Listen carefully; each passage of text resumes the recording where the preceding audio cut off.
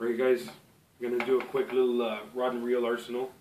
I don't have the craziest stuff. I'm not here saying that I got Daiwa Zillions and Shimano cores, but I get the best that I can afford.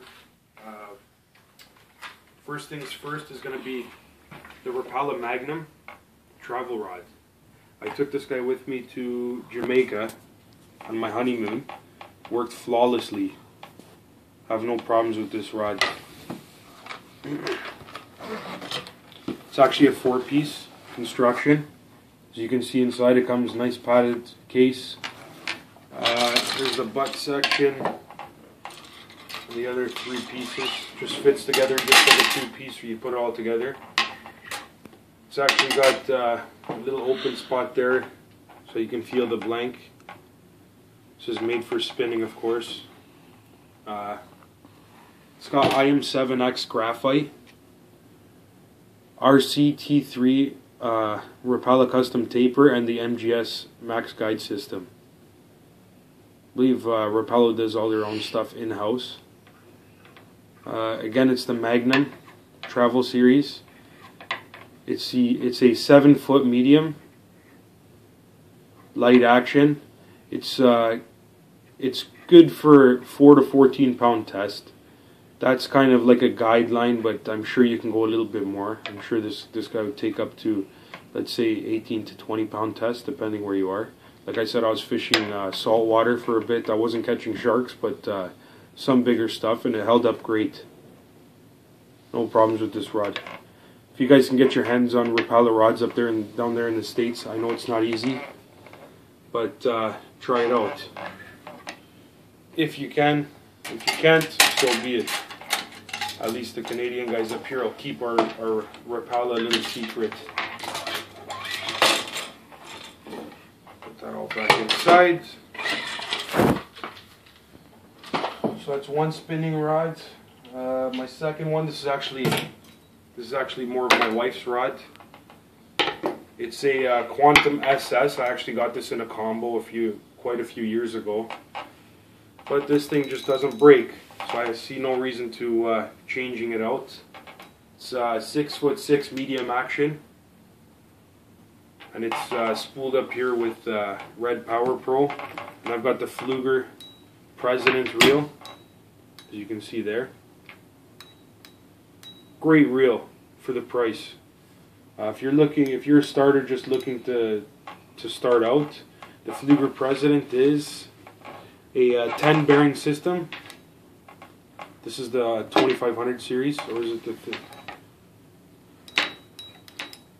Yep, I believe this is the 2500 or 3000 series. Most of the time, it's not much of a difference. It's got the instant anti-reverse. You can change from left to right side depending how you wanna reel. I've actually got the little Strike King Rage Craw here. That's her favorite bait for bass fishing. That's that.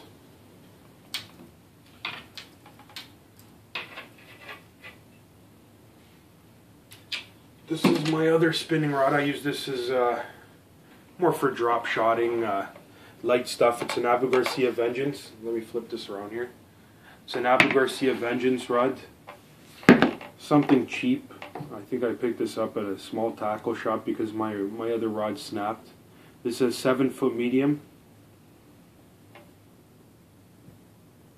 And it's got a Shimano Sahara 3000 FD on it, which, for the price, this reel is fantastic.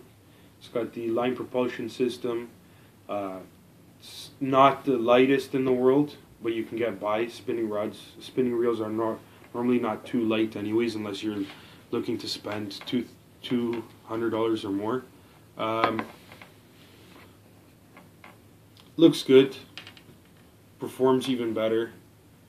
This thing casts further than any other spinning reel I've ever had, and I really think it has something to do with this propulsion line management system. So this keeps a tighter coil when the line is coming off the reel. Keeps a tighter coil so it's not slapping the blank and stuff like that.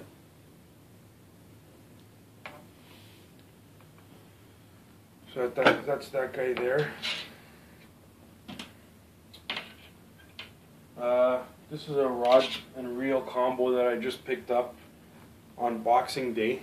That's like the for all the Americans out Americans out there. That's like our Black Friday. It's a Bass Pro Shop Pro Qualifier Tournament Series rod and reel.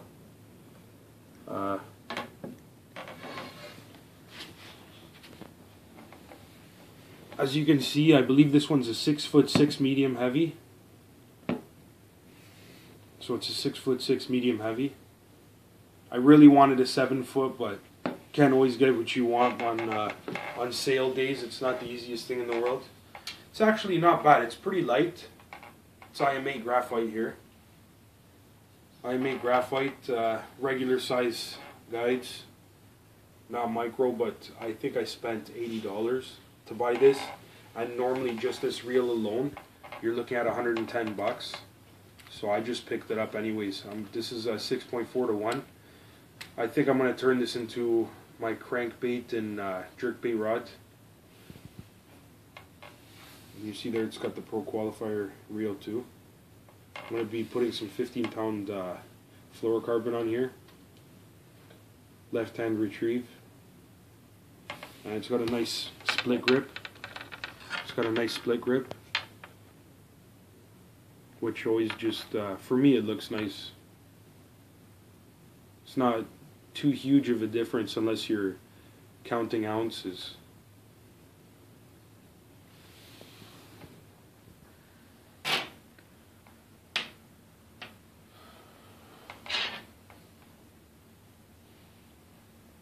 And I've got this guy here. This is my St. Croix Premier rod, and it's a 6'6" medium heavy. Which with St. Croix, anybody who has any St. Croix know that St. Croix, their power rating would be medium heavy, but this thing's more like a heavy rod. So I use this for some flipping and pitching, not like crazy. I'm going to be buying something a little bit longer. This thing's been bugging me because it's too short. And on there I've got the Abu Garcia Revo SX 11 bearings. You know what? A lot of people do like this reel. I personally don't like it too much because of the it's only got magnetic brakes on it, and it drives me nuts. With my casting style, this tends to give me a little bit more backlashes, whereas something with centrifugal brakes doesn't give me. I haven't had backlashes in about 3-4 years. So other than that, it's very smooth reel. I can understand why people like it. It's just that magnetic brake system, and I know that I have to go up a few steps to get the combo magnetic / centrifugal. So, and the rod also has a full cork butt here. And this rod actually came from my home. The cork actually comes from my home country of Portugal, so that's good.